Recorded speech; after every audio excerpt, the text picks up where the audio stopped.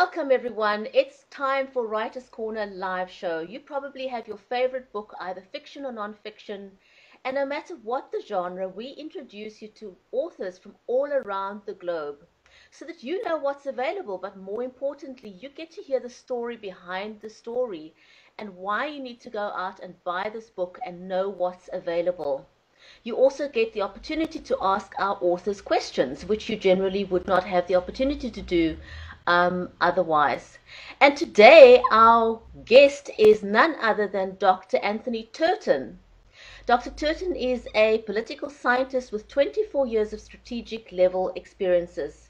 He specializes in transboundary water resource management and is widely published. He's got a strong focus on water and the mining industry, and in particularly has extensive experience in strategic planning and thought leadership in situations of inherent uncertainty. Dr. Turton has an ability to reduce risk by developing accurate strategic level forecasting and to guide decision making under conditions of uncertainty. And more recently, Dr. Turton has adopted Water Shortage South Africa as his charity of choice, and he spearheads a project called Water Lions, which we'll ask him about briefly in the end. But today our focus is on Dr. Turton as an author. And the book we're going to focus on today is this one, and it's called Shaking Hands with Billy.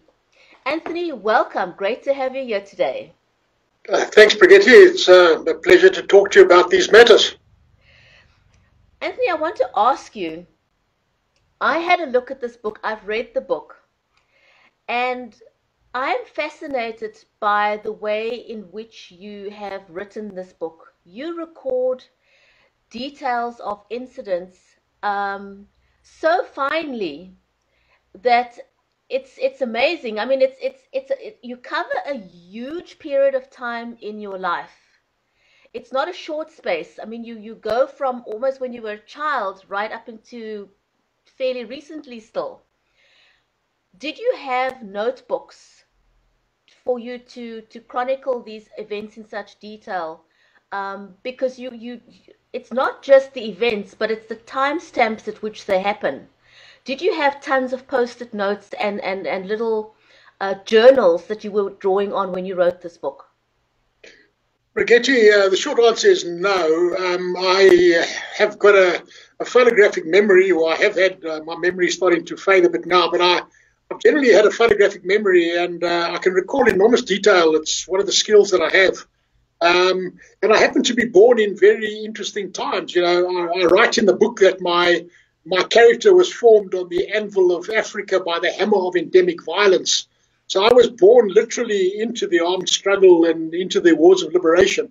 And I grew up into these things, and I became a participant as a soldier, ultimately as a special operations intelligence officer, and then as a peacemaker in that process. So I've always felt that I had a kind of privileged view into these things, and I just thought that it would be interesting to hold myself accountable to my family, because that was the purpose of the book in the first place. And where I had to timestamp some of these things, when I was writing it, I would reference back to specific events, like, for example, the fall of Nicolae Ceausescu in Romania. That was a very specific moment in time. So I just cross-checked some of those dates. But no, I never kept any notes. They were all in my head, and I had to download my hard drive, because as I've got older now, my hard drive has become pretty crammed, and I need more space. I have to free up space. That is phenomenal. I don't know of many people that could hold all that information in your head. Was it a sort of a therapy for you to be able to pen all this down? Was it therapeutic for you? Yes. So at the time that it came out, one needs to appreciate the historic context. That was the end of the armed struggle, and the forces, or the side that I fought on as a soldier, were generally vilified as being the evil people. So we were in many ways like the American Vietnam vets that came back after fighting an unpopular war that weren't well received at home. And at that point in time, there was a Truth and Reconciliation Commission underway. And in particular, there were people that were coming forward and applying for amnesty because they'd committed crimes. And they wanted amnesty. And it was in this context that my daughter got to hear of a certain individual who was in a special operations unit. And he was applying for amnesty, and my daughter suddenly put two and two together, and she thought that if I was also in special operations, and she thought, therefore, I might be one of these war criminals. So it was in that context, which is quite a horrifying thing, that I decided to hold myself accountable to my family. I didn't have to apply for amnesty because I never ever committed any crimes in my professional career. But and nonetheless, I just felt it was good to hold myself accountable. And at the same time, this burden, this terrible burden of carrying all of this information in my head, and also waiting one day for someone to tap me on my shoulder and say, aha, I knew where you were at some point in time. I wanted to avoid that. So I just came clean, and I just wrote the story down to my family initially. It was never intended to be published. So your motive initially was basically to write this as a memoir to your family. Is that correct? Yes, I initially wrote eight copies, and they were leather bound because I came from a highly classified operational environment. I carried a top secret security clearance, so I treated it as a secret document, and I numbered each one. Number 1 of 8, number 2 of 8, number 3 of 8, with a distribution list on the bottom of the document. So I gave my daughter copy number 1 of number 8 for her 21st birthday.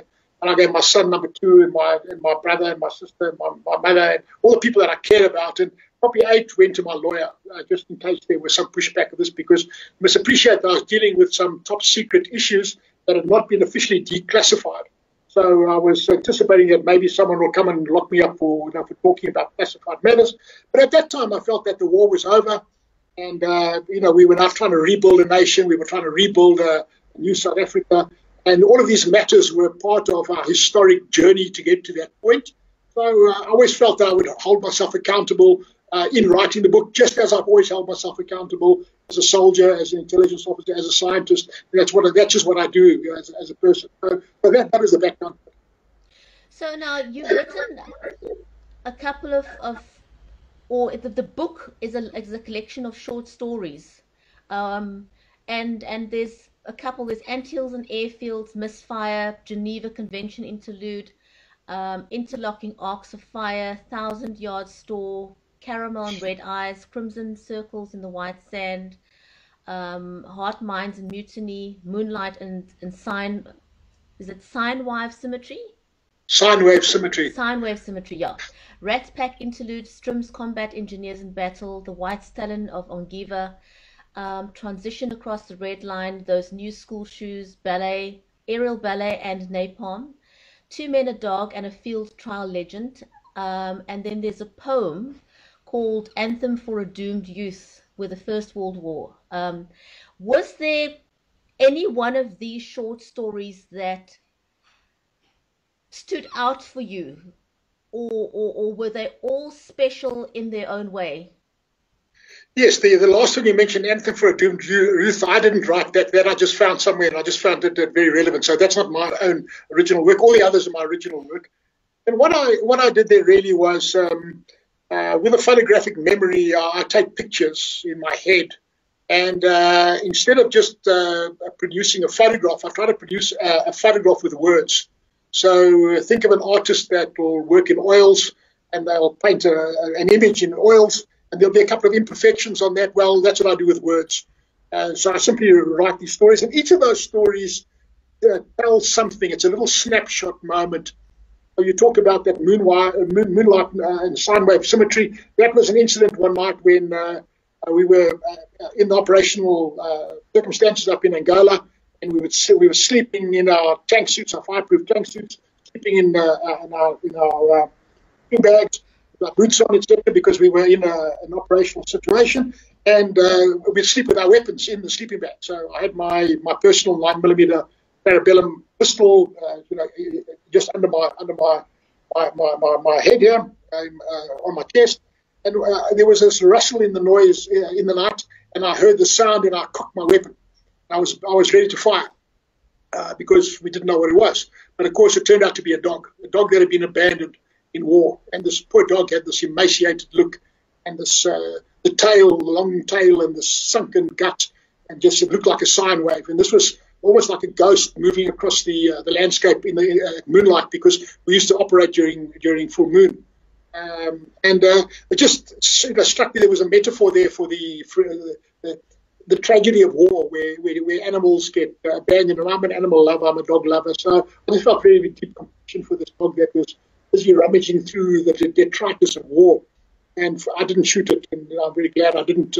But I just went back to sleep again. So there was just that temporary moment, and it was a short little, like an image that I captured. But each of those stories, that Onjiva story, that was at a hospital in Onjiva where we went to give some of our surplus food we gave to the nursing staff at this hospital that was dealing under very difficult circumstances with casualties of war. So we broke out of the war for that little moment in time, and we just showed some humanity. So it was these little things, the little issues like that. None of them particularly stand out, but that one about the baobab, that one stands out. In fact, that is a poem, and that's been turned into a song as we speak. That's been put to music. Did you at any point in this process of downloading your mind or your brain, as you said, did you get any writer's block in the process, or did it just all flow? No, I generally don't get writer's block when I'm writing something original. Where I do get writer's block is if I've been given a commission to write some technical paper, and it's got to be ready by a certain date and certain time in a certain format. So I'm not really a conventional person, and if it's free flowing, I just write. So that book, Shaking Hands with Billy, I wrote that only on Saturdays over 1 year. So 52 Saturdays, that's the time it took me to write the book. And I sat down on day one and I wrote chapter 1, and day 2 I wrote chapter 2. And they just flowed. And then I spent a little bit of time in between, maybe cross-checking some of the dates, etc., and also polishing up and cleaning up, etc. But in general, I would write the chapter I like to write the thing from start to finish in one go. So it flows. But that's why you also find that each chapter is maybe slightly different in style, etc. So it all depends on how I felt at that particular moment. I know, because reading the book, I was trying to fit it into a genre of sorts.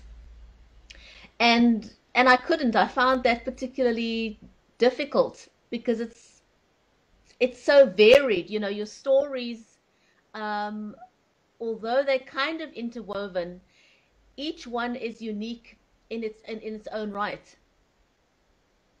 Yes, that's true. That also posed a problem when the publisher put it together, because they didn't know what genre it was. So the shape of the book and the size of the book is a bit of an unusual shape and size, simply for that reason. So is it a coffee table book with images? Is it a book of short stories? Is it an autobiography? Is it a historic thing? Well, it's all of the above and none of the above. So yeah, it is what it is. It's got quite a few photographs, and because of that, we had to choose good quality paper, so glossy paper, which made it, unfortunately, a little bit heavy for shipping purposes. But, I'm not a professional publisher, and I don't understand these things. So with the 2020 vision of hindsight, we know about this now. Were there any particular scenes that you edited out of this book, or was it a complete download according to your memory? Look, I obviously had to edit out, because I was dealing in some cases with things that the public was unaware of, things that were highly classified operations, like, for example, the decision to go and avenge the Pretoria car bomb. I was recruited out of the military, out of the army, where I served in an armored combat unit. I was recruited from there into a special operations unit being run by National Intelligence in the Chief Director of COVID Operations. And that is a highly sensitive, top secret unit, and in fact, it never existed on any official organogram. And the people that were recruited into that unit were all people that had distinguished themselves under operational circumstances in either the Army, the Air Force, or the police. And that unit was entirely based on the Mossad experience when it came to tracking down the perpetrator of the massacre in Munich, and also the capture of Adolf Eichmann. So the operation that we were given the task of tracking down and capturing and bringing home to stand trial the chief of staff of Mkhonto weSizwe, which was the armed wing of the African National Congress. And the reason for this was that the Pretoria car bomb was detonated outside military intelligence headquarters in Pretoria, the capital city, with significant loss of life, and it was an act of terrorism. It was considered at that point in time to be an act of terrorism, and that's part of what the book tries to deal with, this awkward history where nowadays it's no longer politically correct to talk about us, serving in an anti-terrorist unit, because the people that we were fighting are now the government of the day, and they don't consider themselves to be terrorists, they consider themselves to be freedom fighters. So the whole thing about one man's freedom fighter is another man's terrorist is a very important sub-theme, if you like, in the book. And I've tried and deal with that because there's this new narrative that's come out now about good and bad and evil and ugly and who's right and who's wrong.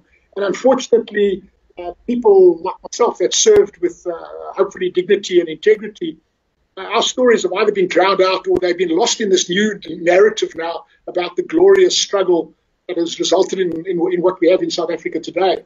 And I just think that it's time to maybe look each other in the eye and be honest with each other and tell the story with the most integrity that one can tell. So it's a little piece of a story because no one's got one story. Everyone's got their own personal story, and each story is part of a great big tapestry. So I like to think of this as a tapestry where the warp and the weft threads in a tapestry all come together in some way. And every one of those intersections of a warp and a weft is something. It's an incident. So, for example, my little short story about those new school shoes. That was during a combat patrol where a little girl had just, had got a new pair of shoes on, and she was terribly proud of those shoes. And that little moment captured in time, unless I wrote that story, that little thing would be lost forever. That was a little warp and weft thread intersection at that moment in time, relevant at that moment in time and no longer relevant now. So, it's kind of like it's therapeutic in a way because a lot of our veterans have dealt with very severe post-traumatic stress disorder. I'm no exception. I've dealt with it to the best of my ability. I've dealt with it in secrecy and in private, and I'm now increasingly starting to come forward and talking about it because I just think it's very important that we should show leadership and empathy with people that have been in those circumstances. So a lot of stuff that I've said now, but it's also right into that one simple book. Do you see yourself retiring as an author? Well, I'm very. Firstly, I'm a 12th generation African, and I'm the custodian in my family of our family history. So 12 generations is quite a long time. And my oldest relative came out to South Africa with Jan van Riebeck. So in the context of the current discourse in South Africa about the fact that white people have stolen land and must give it back to the indigenous people, that's very interesting because my family for 12 generations has co-evolved with that very same discourse. And in almost every generation there's been murder, there's been violence. That's why in my book, in the opening chapter, I refer to the fact that my personality was forged on the anvil of Africa by the hammer of endemic violence. So as I approach retirement now, I'm custodian of all of these rich little stories. Like, for example, my oldest relative came out as a refugee from the 30 Years' War. He was born into the 30 Years' War like I was, born into a situation of conflict, grew up in conflict, became a soldier in the conflict. His village was razed to the ground, lost everything, became a refugee, then eventually volunteered his service for the Dutch East India Company as a security guy, as a gunner. And he came out to South Africa and eventually was murdered in front of Cape Town Castle when it was being constructed. So that's a little story now. Is that story relevant only to me as a person? Is it relevant to our greater history? Is it just a story that's worthy of being captured? I don't know. But, there are many stories like that because there's a whole generation of women that came out to South Africa, at least 8 women in my direct lineage, all of whom came to South Africa as orphans. They all came under very difficult circumstances, enduring a 3.5 month voyage amongst men twice their age, 3 times their age, without flushing toilets on a ship, etc. And as they came to South Africa, then Cape, literally as they stepped on shore, they were grabbed by men, and they were then forced into marriage. And in some cases, the marriage is almost a slave-like marriage. And every one of those women have got a story. And one of those stories is linked today, believe it or not, to the importation of a genetic disorder in South Africa called porphyria.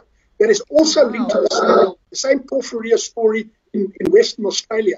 And the story is so dramatic because this young girl, when she was 18, that came to South Africa, her young brother was unable to find access to an orphanage in the Netherlands, and therefore he survived by stealing, and he was caught stealing, and he was sent to Batavia, as a thief. And on the way to Batavia, his ship was sunk, and he carried the gene, and he survived. But turned out, only 10 years ago did they find out in Western Australia that he survived. He carried the gene, and he washed up on the shore as a sailor, or as a prisoner on a ship, and he eventually integrated with the Aboriginal people. So the porphyria gene in the Aboriginal population comes from him. So there's a story there.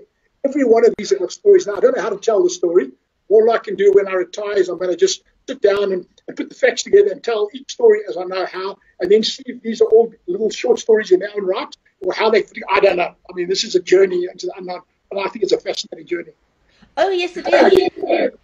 You know, listening to you now reminds me of a lady I must introduce you to some point.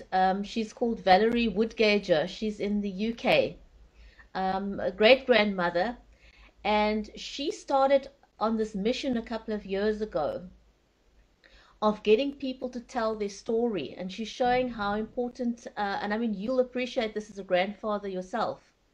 Um, she's on this mission to help people see how important storytelling is, and why there is the importance of between grandparents and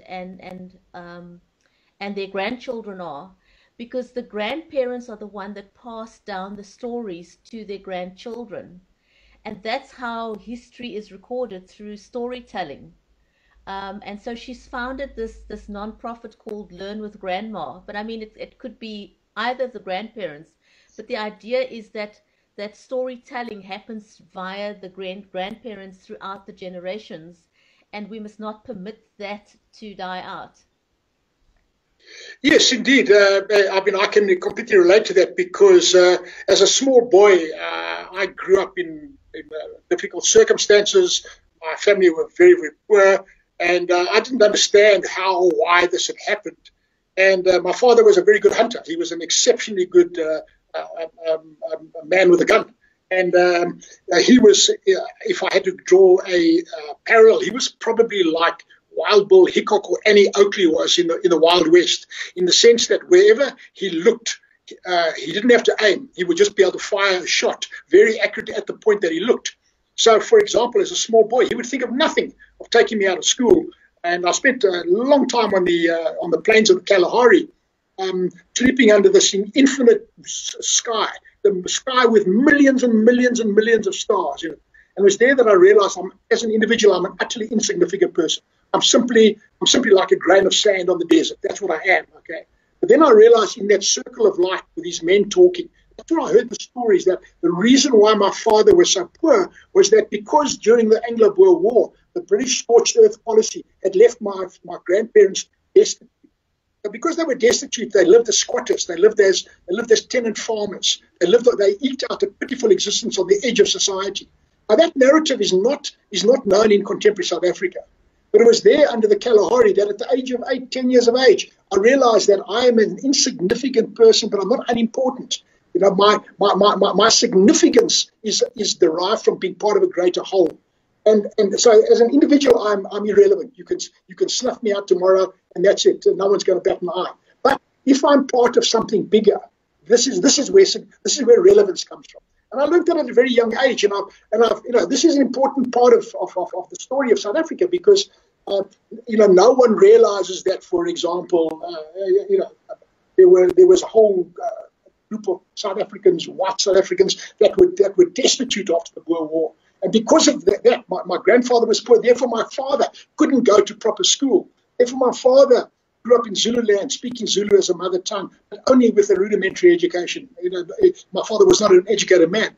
And only when the Sharpeville massacre happened, and there was in a mass exodus of people from South Africa, and a loss of confidence in our economy, only then could my father afford to buy a piece of land for the first time. And from that, whole knowledge of ownership of land, what ownership of land means, because you can now take the title to that land, and you can raise capital from a bank. So, I mean, this is a story that I intimately understand. And it's the same story that's playing out now in broad South Africa. And yet, how do we get that story out? How do we make sense of that in a way that gives hope to people, or in a way that helps us to understand that that everything we're feeling today is nothing more than a repetition of something that's happened before in the past. So what can we learn from that? Or, in fact, one of the short little poems that I wrote, a tiny little poem, which I thought was totally insignificant at the time, when I was up in Rwanda after the Rwandan genocide, and I wrote a little poem. What is the story of this land, from where people fled so fast? What enduring mystery can be found in the swirling mists of the past? Are we doomed in cycles blind, and no shade that peace can cast? Now, I considered that little thing to be quite insignificant and quite unimportant, and I almost embarrassed to sort of to include that in my book. But a music teacher, a music expert, saw this and has put that to music now. And it's one of the most beautiful songs. What is the story of this land? It's a lovely, lovely little song. Okay. And I had no idea of that. So how do we learn? Are we doomed in cycles blind? Are we doomed to repeat the past? Surely, in fact, one of my other poems that I wrote on the battlefield, about a crew commander's lament, where as a crew commander I was giving these orders, to fire and what have you, and it's a very intimate space there that the soldier occupies. But in that poem, you'll see there I also refer, while on the field of battle, I'm talking about the fact, is there no chance of peace? Why can't we find peace? Why is it that we are in this conflict situation where orders that we are giving now are literally stripping the flesh off the bones of some mother's son? And surely we must feel some sense of compassion for that. So my problem as a soldier, I was a thinking soldier. And a thinking soldier is not necessarily a good soldier, because a good soldier is one that yours is not to expression why, yours is but to do or die. And I was always a thinking soldier. And that's why I think I did very well in special operations later on, when we were required to think, where we were working in small teams, deep penetration operations, for long duration without any support from home, where you had to think, you had to solve your own complex problems. And that just suited me perfectly. So it's all a journey. It's a journey of life. And I still feel I've got something in me that I can offer, but I also feel that I'm getting to a point in my life now where I'm, I want to just relax a little bit, and I want to reflect a bit more on where we've come from and where we're going to go. And if anyone's interested in anything that I've got to say, I'm more than willing to reach out to them. But I find it very therapeutic to write poems, to write words. And the poems might not be perfect because they reflect an imperfect life and they reflect an imperfect world. I've read some of your poems, and they are amazing. Do you think you'll put together a collection at some point? I participated with a very well-known South African soldier, Lieutenant Colonel David Lotter, who's, in my view, one of the top Bush War writers in South Africa. He was at a very young age in a commanding officer situation in a combat team and eventually in a battle group. So he carried with the rank of major, he carried the responsibilities of a brigadier. So amazing responsibilities on the shoulders of a young man. And today, he is, in my view, one of the most prolific writers, and he brought out a book called Noob's Belle. It was an anthology of war poems, and he reached out to all the South African veterans and asked anyone that wanted to write poems, to put it out there. So I have got some of my work in Noob's Belle, and one of the poems that I liked the most was this one particular poem. I can just quickly recite a little bit, if I might. With his word pictures. When we were operating up in Angola, it's a very parched landscape. It's a landscape that is in many places featureless. It's got no mountains except in the east of the country. Sorry, in the west of the country you've got mountains, but in the eastern part there are no mountains. It's flat, featureless, and you've got the subterranean flow of water, which I happen to know quite a bit about. And in that flat, featureless landscape, you get certain things that are manifested. So I try to capture those things, and if I can just remember the poem, I'll just quickly give you the first part of it. It's on a parched and distant savannah where the dust devils roam. There once was a mobile fighting force that made this place their home. Young boys, not yet men, stared at death in the eye as the insane screech of shrapnel rained down from the steel blue sky. In shallow foxholes they slept as the MiGs hunted up high, striking with deadly intent in the veritable blink of an eye. The commanders were burdened by the precious lives in their care. Advance at their speed, the mother's son they must spare. But when hot steel cleaves soft flesh, and the great glutton starts to feed, the decisions they make advise their advance at their speed. Your energy, kinetic, strikes in a flash, carbonizing life, smashing steel, survivors with vacant eyes stare, stunned, alive, unable to feel. Hell on earth with a vengeance unleashed, shot out tanks saw a crackle and a flame, wheels crush life from soft flesh, death by whatever means is the same. The job that was done by that mobile, armored fighting force, but fierce but not much fun along that great meandering watercourse. So this is, that was an image that just happened at that moment in time. And each of those words I've chosen carefully because they all represent something that happened within. Things like that I find cathartic. I try to dignify the process, try to capture the moment in time. I try and download my head and I try and make myself feel a little bit better. And the good news is that I think when a soldier stops to feel compassion, they get completely lost. And that's when they go beyond what I call that thin grey line, dehumanized lost souls. What is there? Why is their yearning simply to be free? Invoking us that thing called fear. Is there no place in there somewhere for me? What will it take for us to seek between us common ground? Or does the beat of Mother Africa's heart doom us eternal? No shade that peace can find. So these are little bits and pieces of different things that I've written, and they all, I think, they capture the moment, but they capture the fact or the need for us to reconcile, and we can only reconcile as a nation if we can first reconcile with ourselves.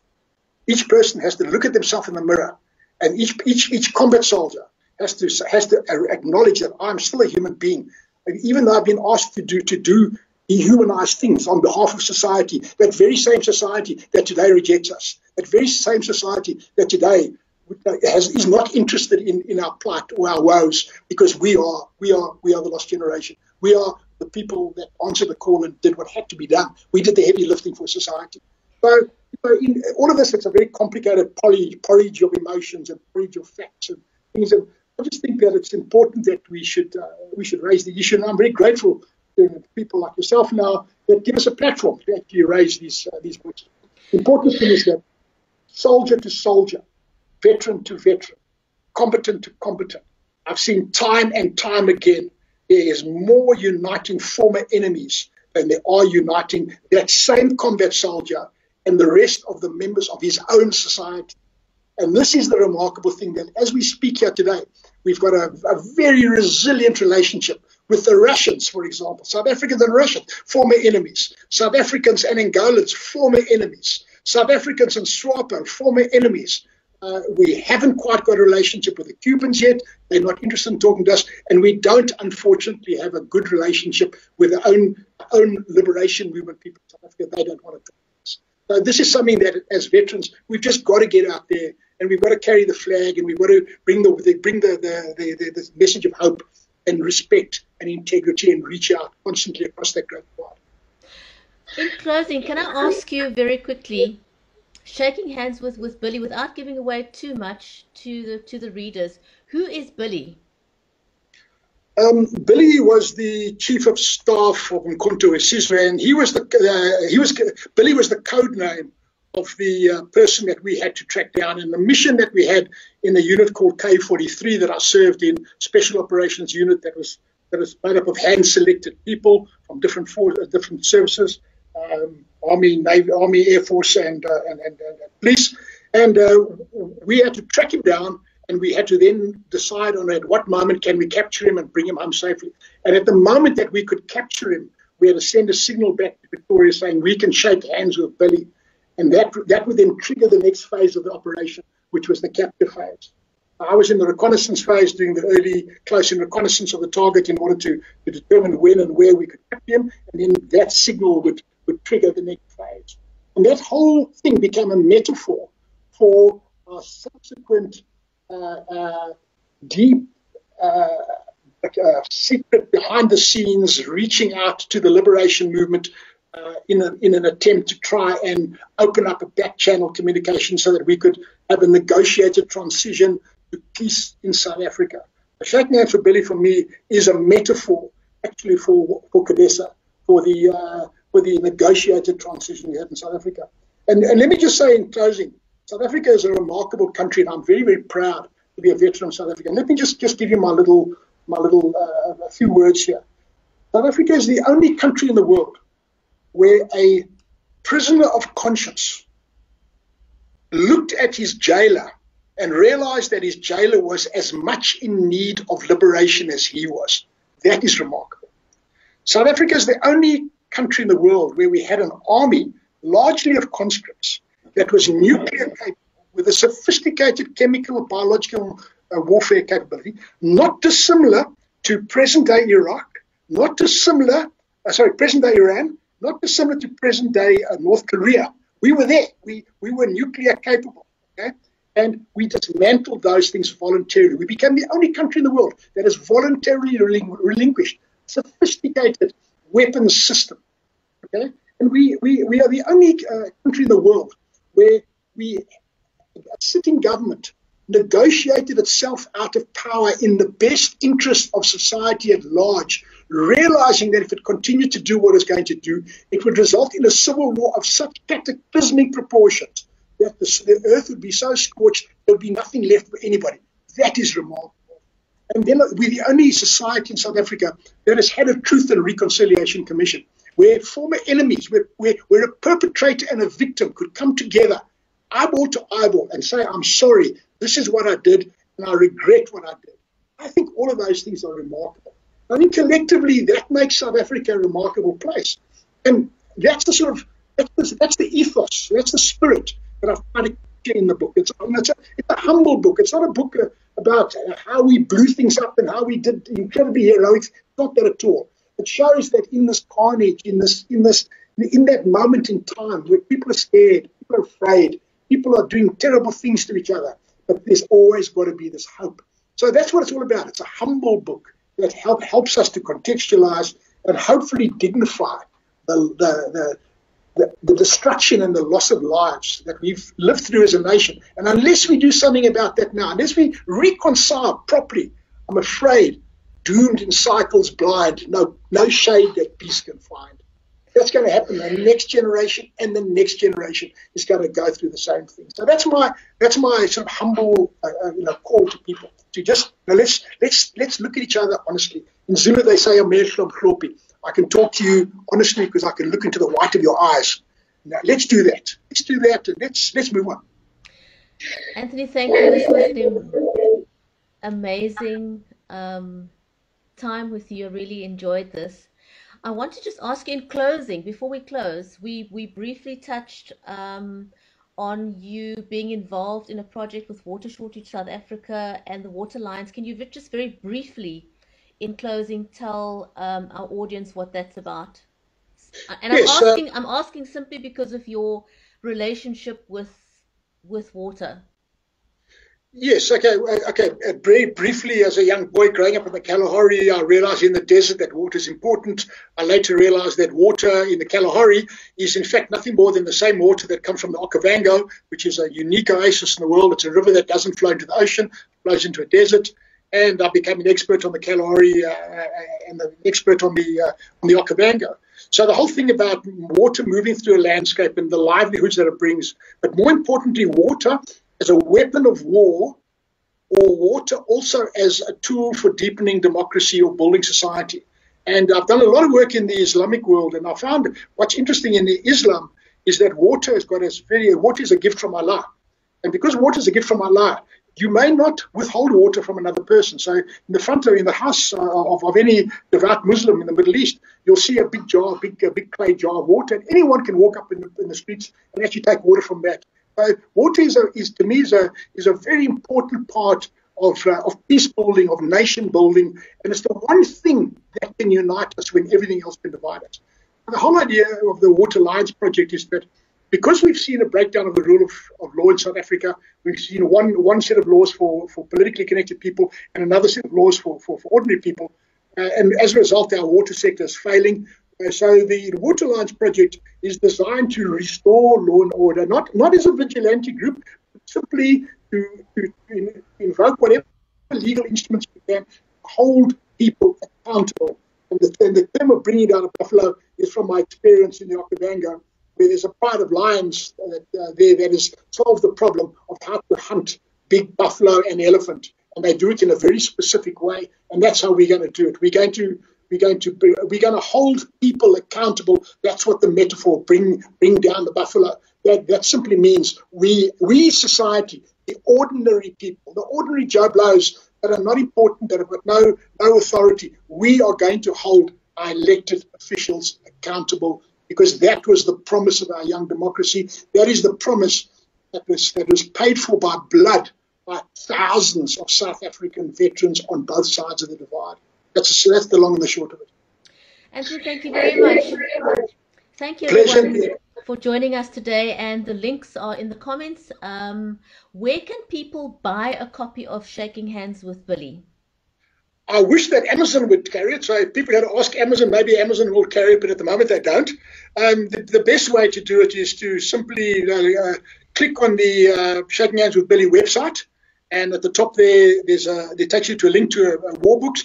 All of the proceeds that go to that particular place go to a charity for war veterans. I don't make any money out of that sale at all. But if if people can't come right there, then they're welcome to just drop me an email and give me the address, and we can sort it out that way. It will be a bit slow, a bit more cumbersome. But if a big bookstore would consider taking it on, I would be grateful. And but that I've never managed to get that sorted out.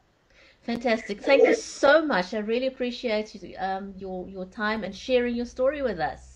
It's a pleasure. Thank you very much. Thank you. Bye, everyone.